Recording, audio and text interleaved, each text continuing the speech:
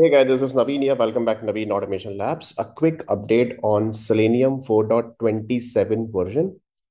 If you add the 4.27, which is recently released just 2 days back only, and you can see in my pom.xml file, I have added 4.27.0 Selenium Java version. So the small change is that now we don't have any get attribute method, or it's actually deprecated. We are still having it, but they have marked it with deprecated warning, right? So for example, earlier what we used to do, so let's see if I'm finding this specific element by dot id, and let's see any element on this particular page. For example, let's see if I right click on it and then go to inspect, and then I'm looking for some attribute for this particular element. I really want to know what is the attribute or value or placeholder or anything on this for this particular web element. So let's see if I'm taking this particular ID and I'm using, let's say, by.id. And earlier we used to have this particular method, getAttribute method, which was a fantastic method to fetch the attribute or any attribute value from the DOM. You see that getAttribute name. But now this warning is coming. This method is deprecated. Use getDomProperty or getDomAttribute for more precise contribute retrieval, right?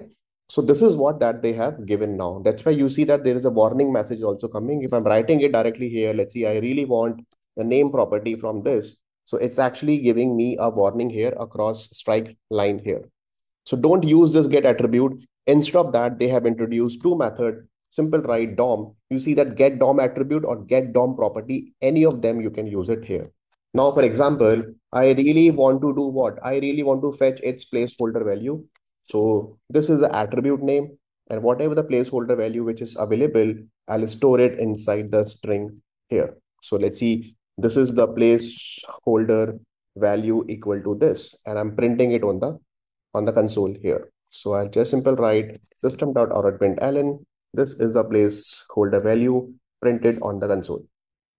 So when I run this, it should fetch the placeholder value. So let's quickly run it. You see the browser is getting open, application is entered, and you see that email address we are getting here, right? You see that the placeholder is equal to email address. So you can fetch any attribute value with the help of getDomAttribute method. Now they have introduced one more method like this. So instead of this, if I'm writing, again you write, let's say getDomProperty and which value that you really want to pick. So let's see if this time I really want to pick its name property or class property. So I'll say, what is the name property here? So I'm passing the name here, and then I'm storing inside the name value, and then I'm printing it on the console, this name value also here. Okay, so this time it will give you the name value as well. So you can use getDomProperty method as well here. So you see that, yeah, this is, let's see, is it really working or not? So yeah, this is absolutely working fine here, right? So there are a couple of use cases. Let's see, it is really working with the Firefox driver also or not. So let's quickly run it on the Firefox browser also. So I'm running with the Firefox driver, and let's quickly run it, because this is actually implemented at the, I mean, this is actually defined at the WebDriver level. And then from the WebDriver, it is actually implemented by the remote WebDriver. And from the remote WebDriver, for each and every driver class, got this particular feature through inheritance. So now you see that in the Firefox also, we are getting email address and the email.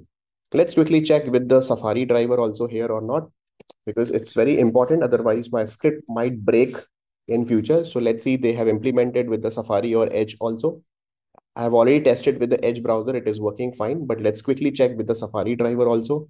So you see that Safari is also getting launched, but let's see with the Safari also. Yes, I'm able to fetch the attribute here.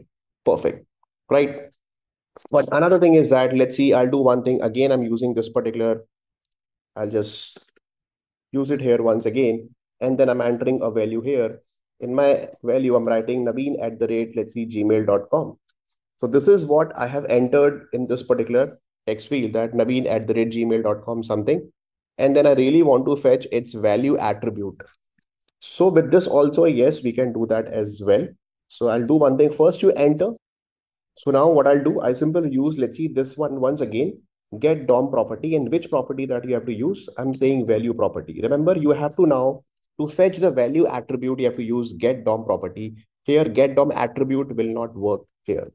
And just after that, immediately I'm printing this value attribute also here. So let's quickly run it and let's see, is it really working or not? So you see that my Chrome browser is running again. And after entering the value, it will enter naveen@gmail.com. And then I'm picking whatever you have entered, give me that. So you see that is giving me naveen@gmail.com. But remember, guys, one thing, if you're using this getDomAttribute method over here, it will not work here. So let's quickly run it and let's see with the getDomAttribute, it's working or not. They would have given for the getDomAttribute also, but I observe this thing, it is not working. It's giving me blank over here. Can you see?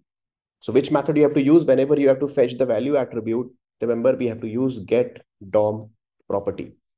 Okay, so don't get confused. Maybe we can raise a concern that why it's not working with the getDomAttribute also. Okay, so these are the two simple methods that they have given, and it will work fine for other browsers also. And then you can also try it whenever you are entering the value. Make sure that it's fetching the value from these two methods. Okay, and then I can quickly show you with the deprecated warning message also what exactly that they are giving. See this, whenever you are using getAttribute method and then you supply some attribute, let's see test attribute is giving you this yellow line warning, and you see that this method type is this deprecated here, right? And you can just simply go there and then you can see @deprecate annotation that they have added. This method is actually deprecated. It's clearly written here. Okay, I hope this is clear. So this is just a small change I really want to do. Show you, instead of getAttribute, start using these two methods. Thank you so much, guys.